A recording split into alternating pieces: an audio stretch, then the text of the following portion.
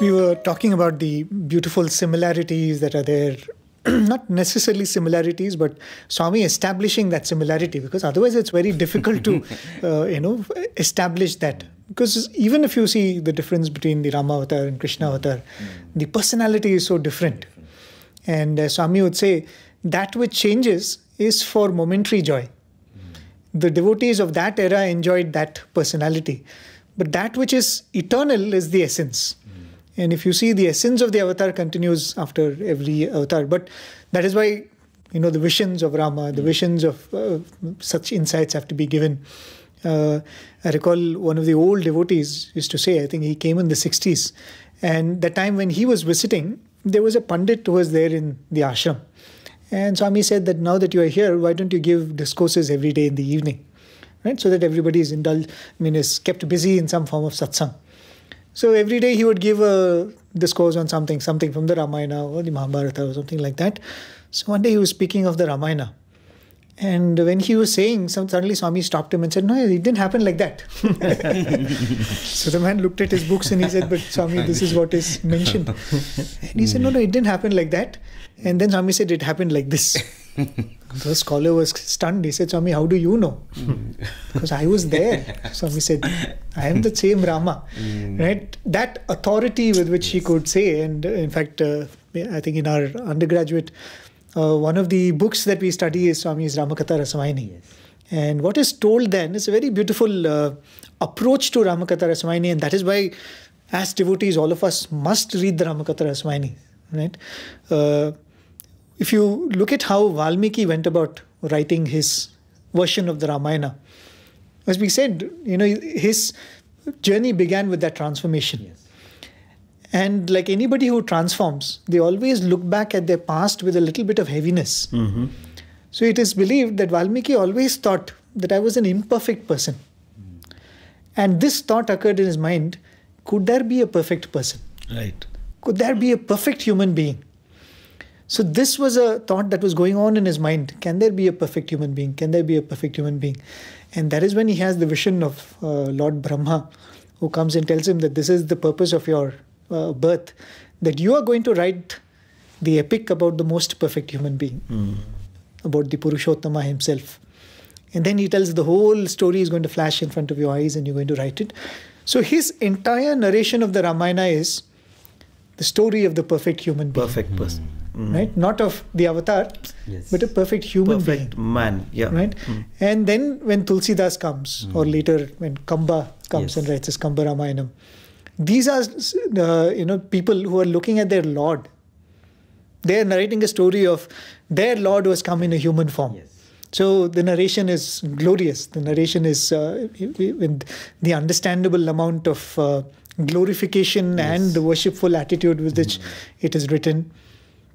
And then you look at the Ramakatha Rasamayani, as Swami told that Pandit, I was there. Autobiography. Right? And it was not written merely from the point of view of Rama. It was also written with the emotions of each of those characters being brought out. And if you read the Ramakatha Rasamayani, many times you will find passages where Swami is talking directly to you. Yes. He's saying, this is the devotion I want. This is what I was pointing to. Right? This is what I meant when I did this or when I said this. And that is the benefit of listening about the Ramayana from Swami. The nuances that are otherwise lost, or the focus that is otherwise lost. Like when we were doing the Satsang on the Ramakatha as part of a radio program, if you see any of the serialized versions of the Ramayana, the Ayodhya Kanda Balakanda comes off quickly because they're all excited about coming to the forest. And that is when the excitement comes. Yes. The demons come and the battles come. But if you see Swami's Ramakatha, so much emphasis is on the portion between the dialogue between Rama and Bharata. Yes. Right. So much Swami writes about it because from Swami's point of view, that is what is important. Right. So much Swami writes about the interaction between Shabari and Rama. So much Swami writes about Guha. Because when you read that version with that weightage being given to different episodes, you start thinking, so all this was so that he could meet all of these people on the way. Otherwise, we think, oh, all of this is so that one day he'll go and kill Ravana. That was also had to happen.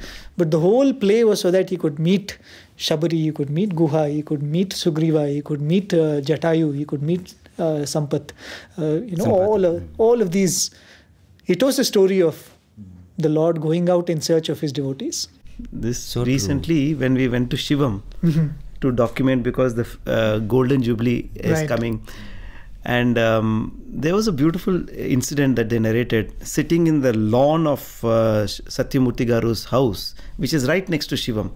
So Swami was seated there, and then Swami made a very beautiful declaration. He said, only in the time of 2 avatars this has happened. And he said, only in the Rama avatar, I brought people who were needed for the mission. And the second time is now. In this avatar, I brought you all. Wow. I brought you all because each of you has a role to play in my mission. And he took monkeys and he created marvels out of them. And I think when we look at ourselves, we are all dust, and he has given us little roles to play, and it's only because of his grace that we are here doing whatever we are doing. And as you are mentioning about Ramakatha Raswayini, and that is so profound. When you read Ramakatha Raswayini, you feel he's telling you. Right. I think one very powerful trait of Rama, Swami says, is omniscience, omnipotence, and omnifelicity. Omnifelicity means everyone feels that he's my own.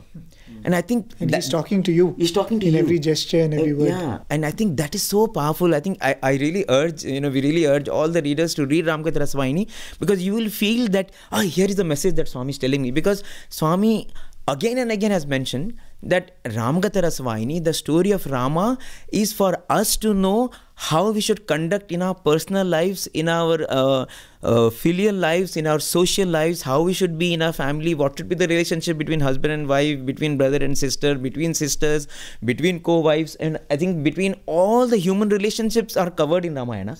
And that is the reason why, as you mentioned, Swami has spent so much time focusing on every character. And when you look at each character, such powerful messages emerge. Take the case of, for example, Kaikeyi. Now, the whole world despises Kaikeyi.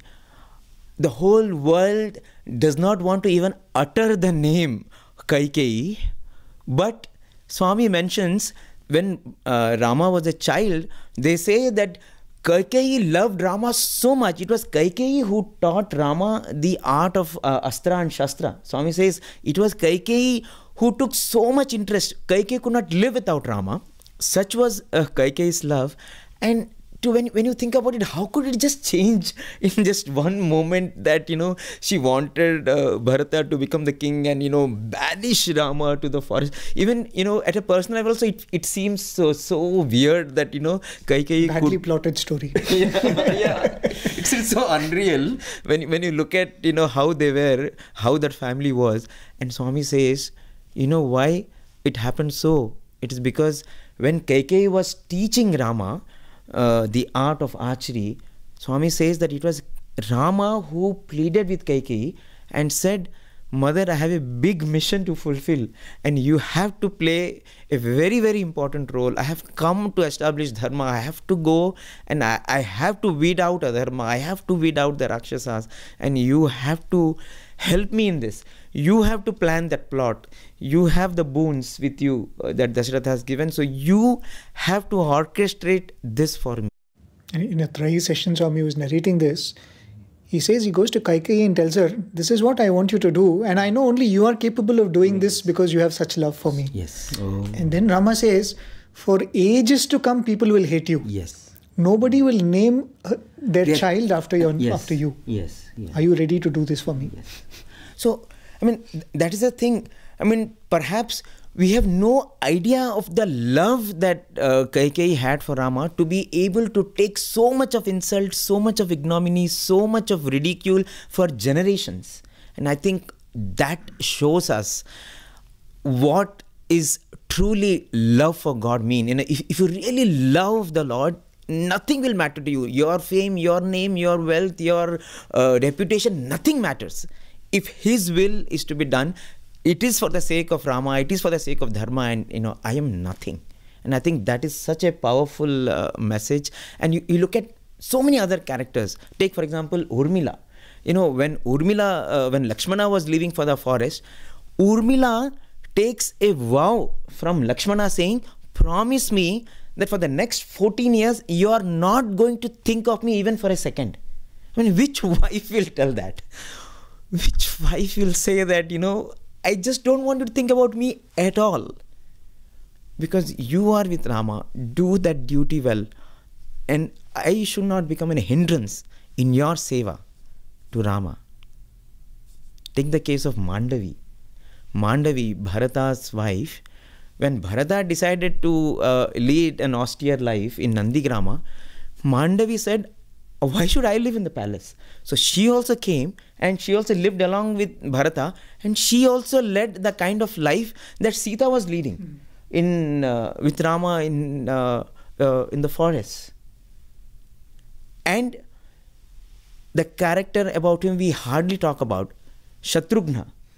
Swami says Bharata was supposed to rule the kingdom, but Bharata was there fully in Rama Chintana. He was fully only thinking about Rama, because worshipping Rama, he was not in a frame of mind to do the administration of the kingdom. It was only because of Shatrughna that the kingdom was safe. Because as his name said, people feared, Shatrus, enemies feared Ayodhya because Shatrughna was in control. And they say Ramaraja began in Shatrughna's rule. Oh, okay. Yeah. So he was the one who was ruling. Exactly. So here was one who was so devoted to Bharata that, okay, let Bharata do whatever penance he wants to do. Let Rama go, let Lakshmana go, but I will take up everything that has to be done and do it for the love of my brothers. And I think take every character that way. You cannot but allow your heart to melt and seek Bhagawan's grace to see if you can imbibe even an iota of the virtues that each of these characters of Ravana possess. Take the case of Jatayu. Jatayu being a bird, she said, what is the point of my life if I cannot protect a woman being abducted by a demon? If I cannot do that, what is the point of my wings? What is the point of my strength? And what kind of funeral did Jatayu get? Lord Rama kept Jatayu on his lap. I don't think anyone has had that kind of a funeral.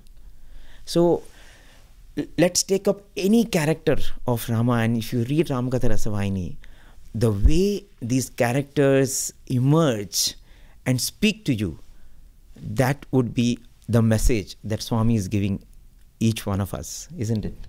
In fact, there's a very beautiful analogy Swami gives in one of his discourses. He says, it's like a village drama is going on. A village drama is going on in which the person who's playing the role of Ravana, his actual name is Rama. He says Rama is the person who's playing the role of Ravana. So even in the Ramayana, everybody is Rama. Everybody is the same, but they're playing different roles. Right, and talking about the lesser known characters or redemption of certain characters. I think in my undergraduate, I'd heard this discourse where Swami was speaking about the killing of Vali. Right, and the way Swami described it, it'll fill you with awe at the character that Vali was. Right, Swami says that we all know the story. He hides behind the bush, he shoots that arrow, and Vali falls. And then Rama goes in front of him, and Vali asks him, Rama, why did you do this? Right, because for centuries to come, people will question you. You could have come before me. I would have been happy to die at your hand. And Rama says, no, this is all part of what had to happen, so it had to happen. And then Vali is like, so moved. He said, I understand. If you have come to stand by Sugriva, I understand that I must have done something really wrong. And I repent wholeheartedly for it. And he calls Angada and he says that, you should not have any enmity towards Sugriva. You should treat him like your father and all of that. So he's like completely filled with remorse and transformed. And Swami says that Rama tells him, Vali, I will give you back your life. right? I will, now that you have changed your mind, I will give you back your life. And Vali tells him, Rama, do you think I'm a fool? Vali says, do you think I'm a fool? That fortune that the great Dasharatha did not have, I have, of dying in your presence. And he says, I have that much wisdom that I should not let go of this opportunity. Amazing. Imagine, every character of the Ramayana that way. When Swami says, I know the feeling which was going in their mind, that's what it is. I recall, we had Ramanavami this year on 30th of March. When I was in my second year of postgraduate, 2004, Ramanavami coincidentally fell on the same date, 30th of March. Okay. And we had put up a program in front of Swami, and we wanted to enact the story of the Kevat, the boatman, right? It's a very beautiful, one of the most fascinating stories. The vow that Rama takes as an avatar is that I'm going to behave human. Right. Right, all through. So whenever the rishis come and try to praise Rama says, I don't know what you're speaking about. I'm after all a prince of Ayodhya, the son of Dasharatha. Correct. And they say, we know that. So all through he tries to maintain the integrity of that character that he had taken. So when he comes to this boatman, the boatman recognizes that this is not an ordinary human being. And he knows that no worshipful acts directed towards Rama is going to be accepted. Right? He wants to do the Pada Puja of Lord Rama. He says Rama is not going to accept because he is going to say, I'm after all a human being. I'm in the role of a mendicant and all of that. So the boatman comes and tells him, I heard that merely by touch of your feet, a rock turned into a woman. Referring to Ahalya's redemption. I'm a poor boatman. I have one boat. Right? With that I'm providing for my family. Now if you get into my boat and it turns into a woman, I cannot handle that. I lose my livelihood and I have one more woman to take care of. He said, so Rama understands. He says, what do you want me to do? He says, nothing. I will just wash your feet. Right? I'll wash your feet and then you get into my boat. So Rama says, okay. And then he washes his feet. And silently, it seems, he takes that water and sends it to his family. He says, drink it. There is no tirtham, there is no water holier than this. Right? And then he takes him on the boat. And then when he gets off, Rama becomes very restless because he doesn't have anything to give for this favor that this boatman has offered. So seeing this restlessness, Mother Sita recognizes that this is what is running in Rama's mind. So she removes one of the rings that she has and gives it to Rama and says, and immediately Rama gives it to that Kevat and he says, what are you doing? Don't you know there is a dharma within, in every profession? Rama says, what are you saying? That a barber doesn't charge a barber. A dhobi doesn't charge a dhobi. Oh. He says that is the dharma which is maintained in every profession. Within the profession, you cannot charge that. Rama says, but I don't understand. But why shouldn't you take from me? He says, because we are in the same profession. And Rama says, what do you mean? He says, I take people from this bank to that bank. Are you not the Lord who takes us from this bank of samsara to that bank of samsara? He says, when we both are in the same profession, how can I take from you? Right? And Swami would narrate this and say, this is like, the purest form of devotion being expressed and wisdom. So we had wanted to display, enact this scene. So we wanted to do it a little differently. So what we did was we had only one person doing a mono act. Okay. Right? So he is the Kevat. He is the Kevat, right? And the whole thing was in Telugu. The boy was very good at Telugu, so he had written the dialogues and all that. So only the Kevat is going to act. And all the dialogues that the Kevat tells Lord Rama, the boy delivers it looking at Swami. Okay. And Swami was so overwhelmed when it was being done. And Swami was voicing, what that boy was telling. Because at that moment, I think Swami was just reliving the emotions of that simple boatman. Yemina bhagyamu సాక్షాత్తు శ్రీరామచంద్రుడే సీత లక్ష్మణ సమేతముగా నది ఈటడానికి నా నావ వద్దకు వచ్చారు. రామ, నీ సేవ చేసే భాగ్యము నాకు ఈ విధంగా ప్రసాదించావా? రా రామా, ఈ నావ మీద ఈ నదిని మనం దాటుదాం. కానీ రామచంద్ర, అరణ్యమునందు సంచరించున్నప్పుడు నీ పాదము తాకి రాతి నాతిగా మారిందని విన్నాను. నాకు ఈ నావయే జీవనాధారము. ఇప్పుడు నీ పాదము తాకి నా నావ నాతిగా మారిన నా భార్యాబిడ్డలను ఏ విధంగా పోషించేది? రామా, అందుకనే నీ పాదములు నా నావ మీద అడుగు పెట్టడానికి ముందు నీ పాదములు ఈ నీటితో కడగడానికి అనుమతిని ప్రసాదించమని కోరుకుంటున్నాను. Rama. Thus, cleansing the feet of the Lord with the holy waters of the Ganges, the boatsmen ferried them across the river. And as Lord Rama got down on the other bank, he felt that he should give something to the boatman. And as his disposition was, Mother Sita understood the situation, and she immediately removed the ring from her finger and gave it to the Lord. And the Lord, in all his love and compassion, was just about to give the ring when... Rama, ఈ ఒడ్డు నుంచి ఆ ఒడ్డుకు దాటించినందుకు నాకు మూల్యముగా అంగుళీకమునిస్తున్నావా? అయినా ఒకే వృత్తి వారి దగ్గర నుంచి నేను మూల్యముని ఏ విధంగా స్వీకరించను? నేను ఈ జనులను ఈ ఒడ్డు నుంచి ఆ ఒడ్డుకు దాటిస్తే శ్రీరామచంద్రుడు ఈ జీవకోటిని ఈ భవసాగరమును దాటిస్తాడు. రామా, నీ వృత్తి నా వృత్తి ఒకటే. నేను నీ దగ్గర నుంచి ఈ అంగుళీకమును ఏ విధంగా స్వీకరించను Rama? This is Ramakatha Rasavahini, means that essence is in these characters. Guha, talking about Guha, there's another beautiful mention in Ramakatha Rasavahini. Swami says, his simple devotion is so deep. He says, Rama, you should come to our city, because the city of Nishada, where he is a chief, he says, you should come there and you should bless us. And then Rama says, see, according to my father's this thing, I cannot go into any cities. I have to stay only in the forest. Correct. So I cannot come into cities and towns. I have to live in the forest. So I cannot come. But the Guha immediately said, no, but you can do one thing. Then he says, what is it? He says, here is a Shimsupa tree. He says, it's, I believe, a tall, like a redwood, Indian redwood tree. He says, you climb on that tree. Okay. And you just look in the direction of my city. Wow. That is enough. Wow. You just look into my city and town, and that's enough to bring all the prosperity.